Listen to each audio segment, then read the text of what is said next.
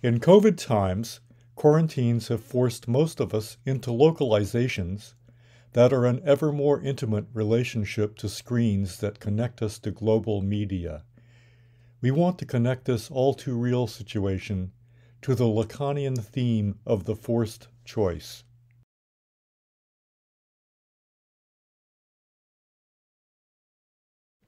Lacan connects the forced choice to questions of identity within the symbolic, a substitute for what we have lost in the transition from animals with good smell to animals whose being loses out to thinking.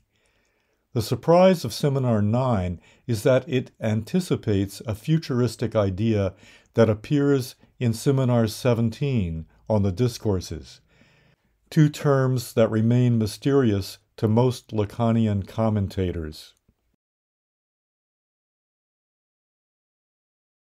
In fact, a recent collection of commentaries overlooked these terms entirely.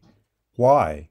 Isn't this binary Lacan's most forward-looking idea, which also connects to something that is, as Lacan notes in Seminar 7, when he connects anamorphosis to the case of Daphne and Apollo, something very ancient?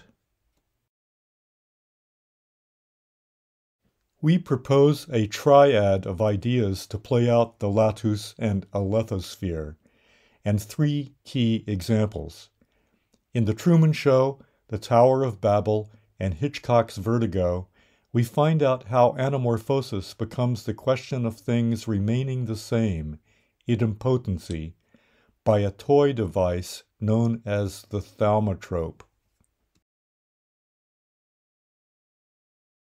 Vertigo gives us the key because it shows how, in The Truman Show and The Tower of Babel, there is a con or scam going on.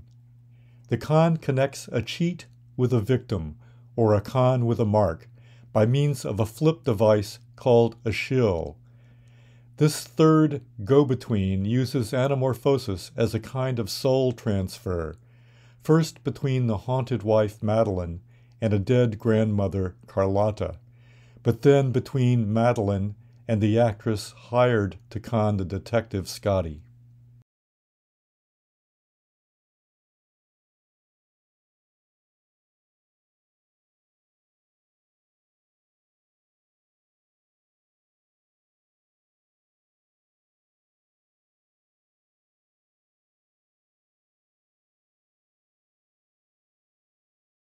The mechanics of Vertigo are the same as The Truman Show.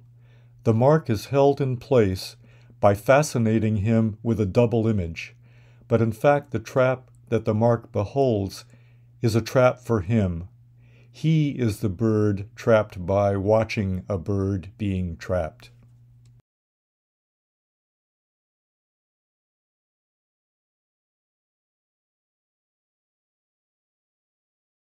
The thaumatrope is a toy with an ancient lineage.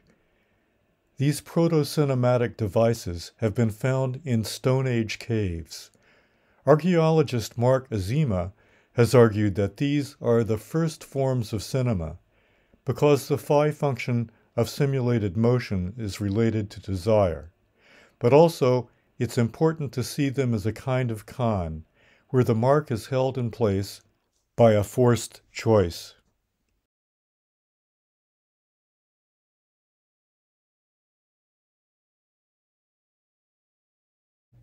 The impossible project of remaking the actress Judy into the lost love Madeline, which was actually the woman Judy impersonated, goes straight to the heart, a thread through the central hole of the Vertigo thaumatrope.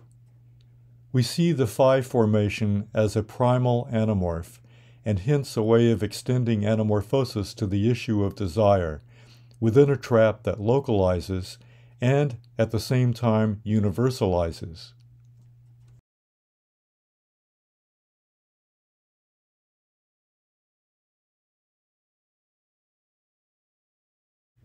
Lacan first presents a torus to relate desire to demand, but the situation may be slightly more complicated.